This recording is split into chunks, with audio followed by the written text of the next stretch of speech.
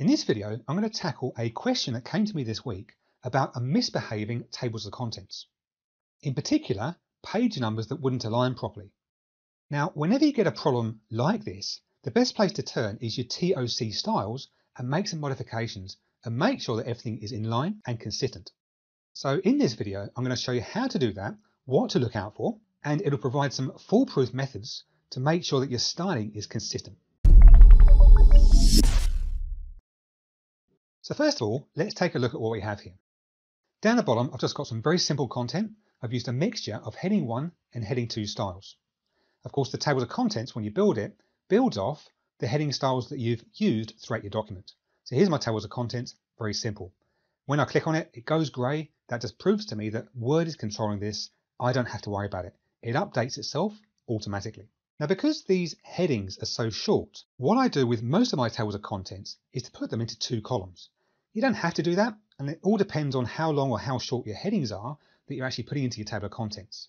But very simply, if I select the tables of contents here, I'll go to the Layout tab at the top, and I'll choose Columns and switch it to 2 columns. It just divides it nicely, and you can fit a lot more on your page if you do that. Now, straight away, you can see that we've hit a problem in that the page numbers have disappeared off somewhere. So off the edge of the page here, and they just don't show over here. So what we're going to do is to fix up, make some modifications to the TOC1 and the TOC2 styles. Now those 2 styles don't appear in your main gallery at the top here. So what you need to do is to click the little launcher in the corner of the styles group.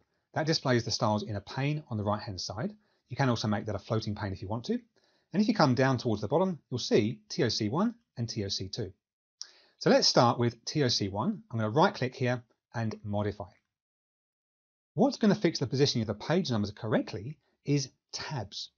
Now generally, I'm not a big fan of tabs. I don't promote it heavily, but occasionally you need to use them because there's no other way to get around it. If I just drag this dialog down a little bit so we can see the ruler at the top here, this is where the columns are divided and arranged. Now I'm actually going to close this for a reason, and that is that I can't see the proper measurements on the ruler at the top. It's basically going out from the center. So let's just click down here in an empty space. You can see the proper ruler then. And what I want to do is just to line up here roughly. So that's about the 8.5 centimeter mark there in the first column. And then over here, where we want to put the page numbers, that's going to be about the 17 centimeter mark. So let's just use whole numbers. Let's use 8 centimeters and 17 centimeters. Let's go back to our TOC1 and 2. Let's right click TOC1 and modify once again. And come down to the Format tab at the bottom and choose Tabs. If you haven't set any tabs before, it uses the default tab positions of 1.27 centimeters, that's ½ inch in the old money, and they're used whenever you press the tab position to indent your text in the document. If you provide your own tab positions, it will override the defaults. So the first tab position, I'm going to put at 8 centimeters. I'm going to make it a right tab position, which means the rightmost digit remains in the same position and the text works its way to the left as the numbers get bigger. That's exactly what you want in terms of alignment. And for the tab leader, I'm going to use the dots here. That's my first one. Always make sure you press set. Even if later on you're editing, you always need to make your change and then press set again to affect that change. The second tab position I'm going to do is 17 centimeters. Again, I'm going to make that a right tab type and use the dot leader. Click set, 2 positions in play, then click OK. And that's TOC1 done. Of course, if you want to mess around with the fonts, the colors, the sizing, etc., that's all up here. Let's click OK. Now you can see already the heading 1s are already correct. Let's now tackle the heading 2s, or the TOC2s in this case. So let's just come down to the list. Let's right click on TOC2 and modify and repeat the process. So Format, Tabs, and let's set our tab positions. The first one at 8 centimeters. It's a right tab type with the dot leader. Set. Second one is 17 centimeters. I'm going to use the right tab type again and the dot leader again. Set it and click OK.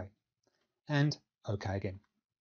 Now all the page numbers are exactly where you want them to be, right aligned.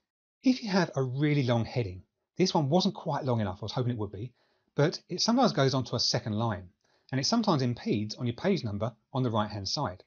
So here's another thing you can do to address that issue. Let's just add a bit of text onto this.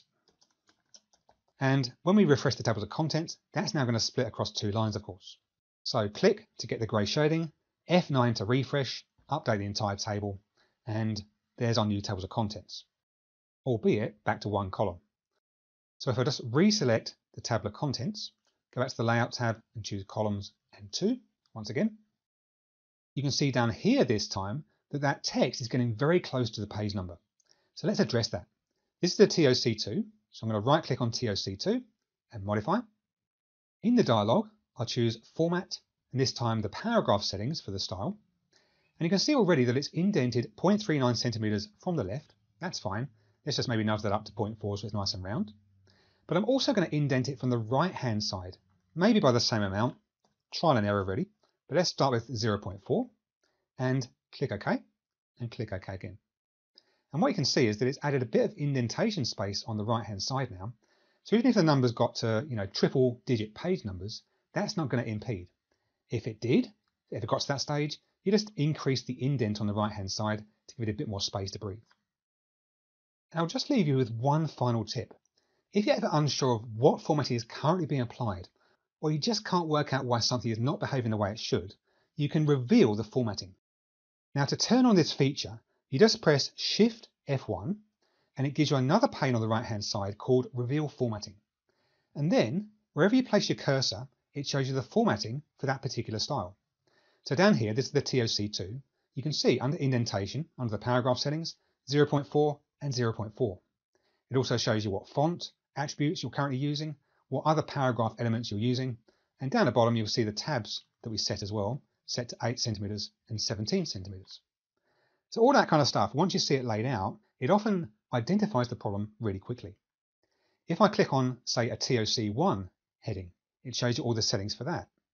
If I click the title style at the top, it shows you all the attributes for that particular style. I love this feature. It's not very well known, but it isolates and identifies where a problem is really quickly. So that's it for this video. I hope you enjoyed it. If you want to see more videos like this, definitely subscribe. And if you want to be notified when new videos are released, click the bell as well. If it's helpful, I'll put a link to this particular file in the show notes underneath this video. So if you want to go and look at it for yourself and make some changes and play around, you're welcome to do that. If you have any questions at all or any feedback or comments, put them in the comments beneath this video. I look at them all and I respond to every comment that comes in. So if there's something on your mind, put something in those comments beneath. Enjoy the rest of your day.